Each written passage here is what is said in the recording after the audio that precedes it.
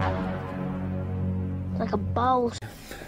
All right, guys, I don't give a fuck how much you try to convince yourself. If you see these signs, you're chasing a guy. All right, you could say to yourself that, you know, like, oh, you know, I'm just bored, or, you know, oh, you know, it's just not give a fuck, man. If you're doing any of these things, you're chasing, and you got to stop as soon as possible. All right. So the first sign is that you are afraid to offend the guy.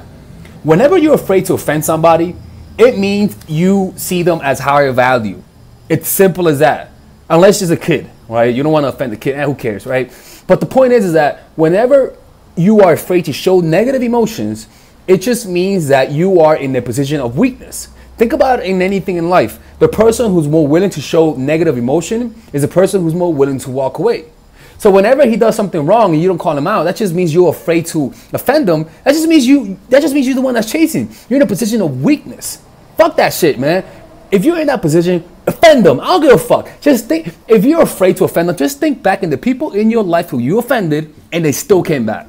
And if they don't come back, that means you're with someone who does not love you. All right. The second one is you have anxiety when it comes to texting. You don't know when he's going to respond back, right? You don't know when he's going to text you. None of that stuff. Right? So if you're afraid if you're anxious thinking when he's going to text you, and you're always calculating how to text him, you're asking your friends, how should I say, bro, you're chasing, girl. You're chasing. What you got to do is be a minimalist. Do less than necessary. All right. The next one is you can't focus on your day, right? Especially on the day of the date, right? So when you're chasing a guy on the day of the date, your day is gonna be fucked. You're not gonna have your normal routines, or you're not gonna focus as well. That's all. Look at that. Right? That's all an unconscious sign that you are the one that's chasing. And if that's the case, then you just have to pull away from people. I know I always say that, but for some reason people don't do that. So I know I always say that, but for some reason some of you guys are just hard-headed. So I gotta like just drum it through your hard-headed head that when you're feeling anxiety about something, that just means you're waiting. You gotta drop all of those expectations. But I'll be honest with you, it's easier said than done. So I understand. The next one is following up on their maybes. When a guy says maybe, when a guy says I'll let you know, even on the day of the date, the fact that you're the one that's confirming the day or we're still going out is a sign that you are the one that's chasing, right?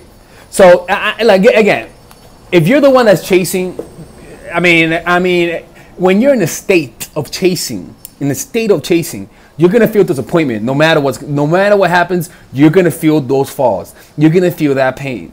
Right? Again, people, I'm saying this, and I know it's easier said than done. I'm not bullshitting you. I'm not trying to say do it. I know it's easier said than done. But if you see this, at least you have the conscious awareness now that you didn't have before.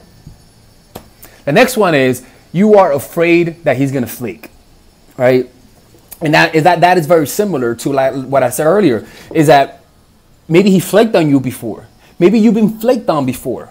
Right? But the fact that you're afraid if the person's gonna flake just tells me you're not focusing on your life. It just tells me that you've been scarred. It just tells me that you've taken things too seriously. Again, it's normal because it happens to me too. Sometimes it happens to me, so it's a normal thing. But it's important to be aware of that phenomenon, right? Don't fool yourself, right? That just means that you're putting too much stock on this. You gotta surrender. You watch my videos. There's a certain effort that you're going to put into it, and there's a predetermined result that you're going to get from your effort. Surrender to that. Like me, there's a certain amount of women that I could get without no effort, right? And then there's a certain amount of women that I could get with effort. The effort part isn't, when you put effort, the amount isn't that much. It is not worth the stress. You see what I'm saying? So surrender to it. Ensure to never make the mistakes of over pursuing. And just surrender to the fact that someone will come and you're not going to fuck it up.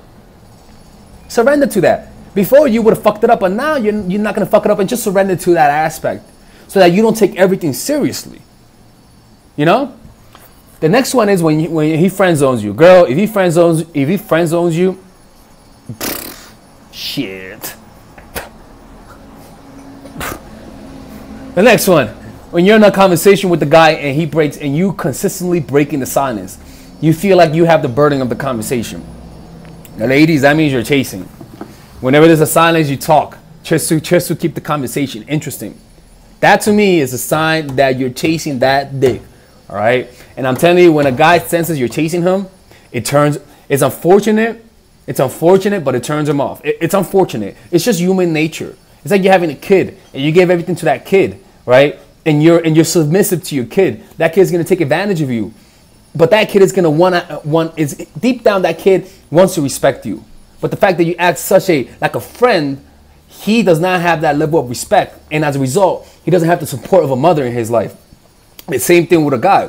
Whenever you're so easy to him, whenever you're so compliant, sure, you know, he finds you interested, but he's not going to value you. We all want things of value. We all want things up. When we have things that doesn't have that much value, we don't pay much attention to it. So when you do this, you're lowering your value. And it's not that you are bad as a person, but it's just that the illusion. It's all an illusion. You're fucking up your own illusion. The world that we live in is a world of appearance. It is what it is. Resent it if you like, but if you resent it, you're gonna go against human nature and feel constant frustration. Better to understand this and play with the grooves. Don't resist it, people. All right, people. This is Alex from Mindful Attraction. All right, ladies and gentlemen, if you guys ever want to learn how to use your feminine energy to influence people, learn how to use your masculine energy to become more assertive, and also learn how to blend both energies to improve your dating life, your spiritual life, honestly, your relationship life, your family life, your career life, this is the course for you. If I had to make a course for my nieces, I have two nieces, one is 19 and one is 15. 16. Holy shit. Oh my God, he's a bad fucking uncle. He's a bad uncle. Get him. Shut up, Melissa. You should get this course, right? And this is the course that I will make for them. So, for example, watch the curriculum, right? In the first week, we're going to be showing you how to establish a strong masculine foundation without letting it hurt your feminine energy. This masculine foundation is a source of who you are, right? It's your bodyguard. Without this, whatever feminine energy you create will be destroyed by the outside, because your masculine is your shield. So we'll talk about goal setting. We'll talk about how to develop a serious attitude. We're going to be talking about how to use more logic, how to use more goal-oriented behavior. It's more how to be a man. Now the next one is how to embrace the feminine energy, right? This one would teach you about how to minimize excessive masculine traits, developing self-awareness, healing abundant feminine energy, regulating your emotion, mastering voice qualities and facial expressions, surrendering control, and allowing pain to be felt. This is honestly, this will supercharge, like Kaioken, your masculine energy. After that, we have femininity in the workplace, and how to be feminine in the workplace without letting people take advantage of you, and the nuances of how women on power should behave versus women who are subordinates in the workplace, and even the dress code. This is based on psychology, people. It's kind of insane. I'm actually excited about this one. The next week, we talk about navigating the labyrinth of male and female friendship, and this a lot of women find confusing, so we talk about that. And how to identify envious friends, how to identify the good friends, how to keep male friends, and how to keep female friends. Week 5, we talk about how to release the burden of the past and stop and destroy mental projections. This is actually really powerful. And then week 6, we talk about how to increase your observational power so that you could read people better. And we have a bunch of bonuses. The course starts at $99, and you guys can pre-order the course today at $69 before it goes out. If you're watching this, most likely I'm in the meditation retreat, so most likely I will be praying for all of you guys. And just click on the description down below of the video. Right there, you'll see it, and you could pre-order that course. It's gonna be out by the end of next month or the beginning of February of March. One of the two, people, because I have a 10-day retreat to do, and I want to finish the course after the retreat, because I think the ideas are gonna be so much better. All right, man. I'll see you guys later. Pre-order, man. I'm closing the channel.